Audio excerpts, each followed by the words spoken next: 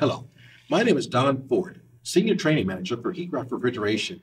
With me today, I have Robert Thornton, who is one of our tech support specialists. We're going to be discussing the E6 and the E16 error codes and how things might manifest themselves as the technicians see these in the field.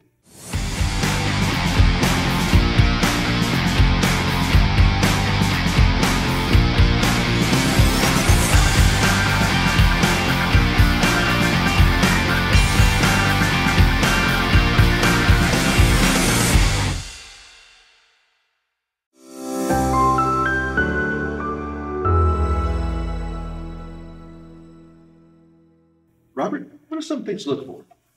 First of all, low superheat can be detrimental to any refrigeration system. You'll have liquid flood back or oil wash that could kill any refrigeration system. So with our electronic boards and getting these handy low superheat error codes, it really protects our equipment in an effort to shut it down before any further damage can happen. Yeah. We're going to cover the basics. Is your refrigerant selection correct? Is your voltage correct? Is your suction sensor and transducers in calibration? You could possibly have a board in a bad EEV. Never can rule those out, and we will show you how to do the test on those two. Right, and so let's go inside the box and see where these points can be measured.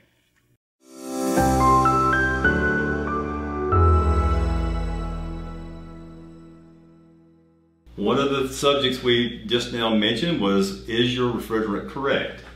It is simple to get there by hitting your program review button 2 times and you'll see REF selected. This one is selected for 404A. There are many selections on this board for just about all refrigerants used today. You can go back to the main screen by hitting the clear test button, and you can go directly from there to the monitor. The next thing we mentioned was, is our voltage on the system correct? Our monitor button tells us many things. We hit our monitor button 10 times until we see the letters AC. Give it 2 seconds, it will flash up what the actual voltage being fed from the transformer is. In this case, this one is 25.8, perfect. You want it to be between 25 and 29 volts.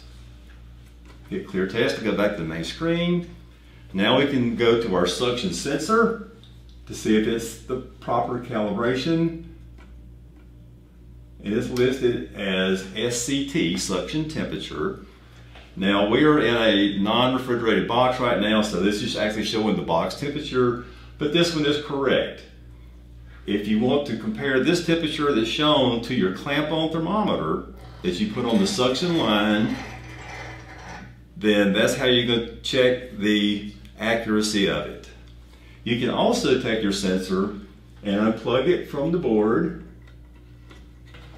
and just take your ohm meter, and if you want to put your sensor in your end of the sensor into ice cold water, an ice bath, it should ohm at 32,650 ohms at 32-degree water.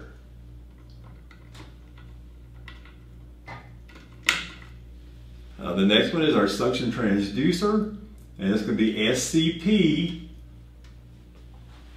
under monitor. And that's going to show you what your actual suction pressure is. In this case, our system is not running, so our pressures are equalized, and our suction pressure is showing 135 psi. But you can put your gauge on your refrigeration system, compare your gauge to the display on the board.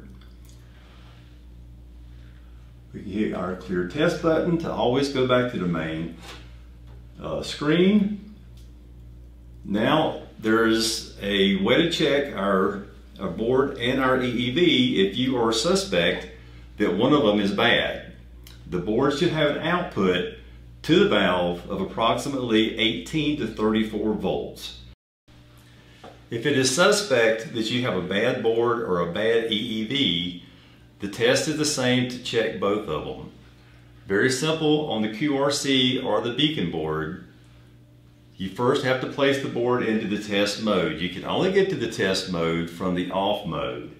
So if you are currently in defrost or the cool mode and it's not in off, it's very simple to unplug the power from the board on the lower right hand spade connector. Wait till the LED lights go out, plug power back in. It will take a second for it to recalibrate, then it goes to the off mode. Then simply go to the clear test button. It'll display TST for test, and every 15 seconds it will give you a voltage reading between 18 and 34 volts. And if you are getting the 18 to 34 volts, your board is good. So every 15 seconds, after your test leads are inserted into the Molex connector on the top, you slide your test leads over the white and yellow wire. Then after you get the voltage reading on that, go to the bottom two, which is a different positioning place for the windings. So you want to make sure that top and bottom both give you the 18 to 34 volts. If you establish that you do have the proper voltage, then it's probably your valve. It's a very good possibility that your valve power head is the culprit and not the valve. So we don't want to have to unbraze if we don't have to. You can go to your manual and it will show this to you in a little bit better detail, but you have a terminal A and B. The ohms between those two should be 150 ohms. You also have C and D. The ohms between those two should be 150 ohms. That's plus or minus 10%. If you are getting that proper ohm reading, then it's just your power head that's the culprit. When you receive your new valve, then all you have to do is replace the power head. But if they do not show proper, you will have to put in a new valve and unbraze the old. The test mode stays in effect for 45 seconds, and if you haven't performed your test thoroughly all the way through in that 45 seconds, you can simply hit the clear test button again. It will come out of test by itself in 45 seconds.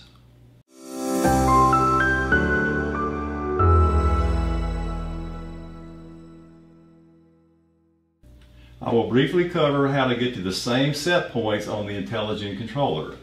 Always get to the main screen by pressing the home button.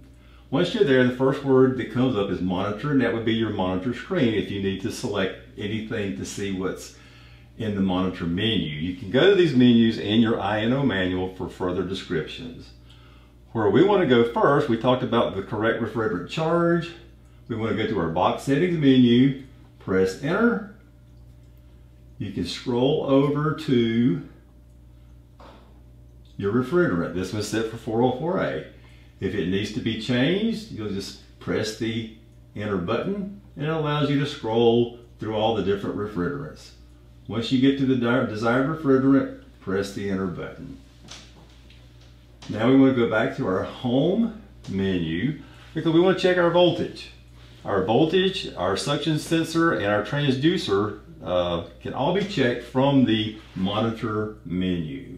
So we'll get to the monitor by going to home, make sure we're on monitor, press the button, and we're going to check our voltage.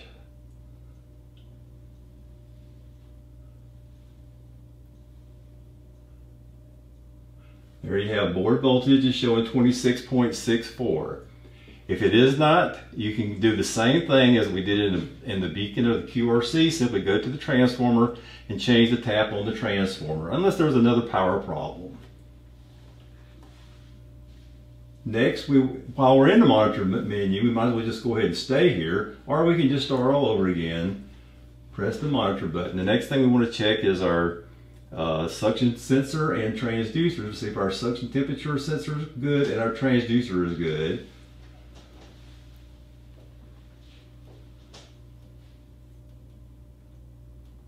Suction temperature is 77. Like I say, this is a test box. It's not down to temperature, but that is correct.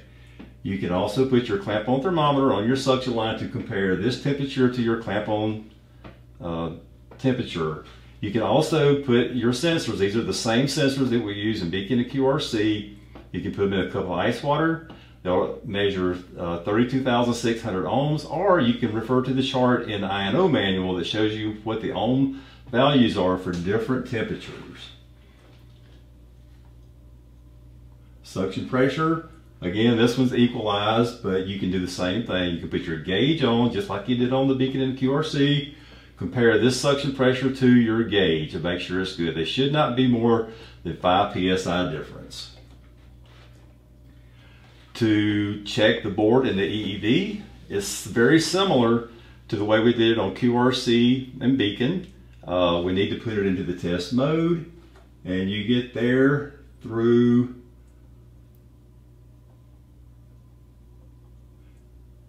the manual menu. Press the enter button. We go to the test mode. Execute the test mode. This is a test board. Normally your expert pin is 99999 and your basic pin is 88888. This one just allows me to blow through it because it's being used as test. It says test mode, execute,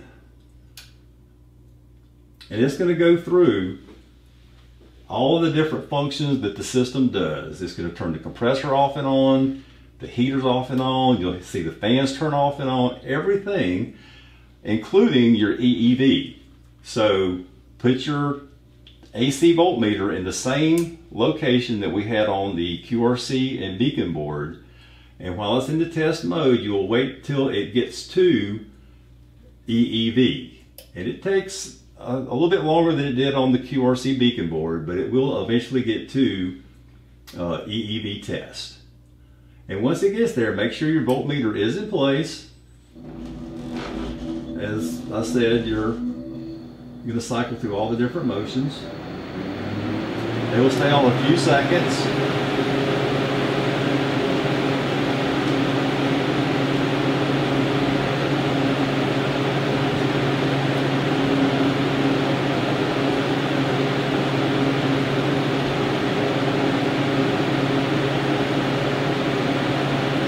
So I'm not going to go through the whole thing on this because it does take a few minutes to go through the whole cycle.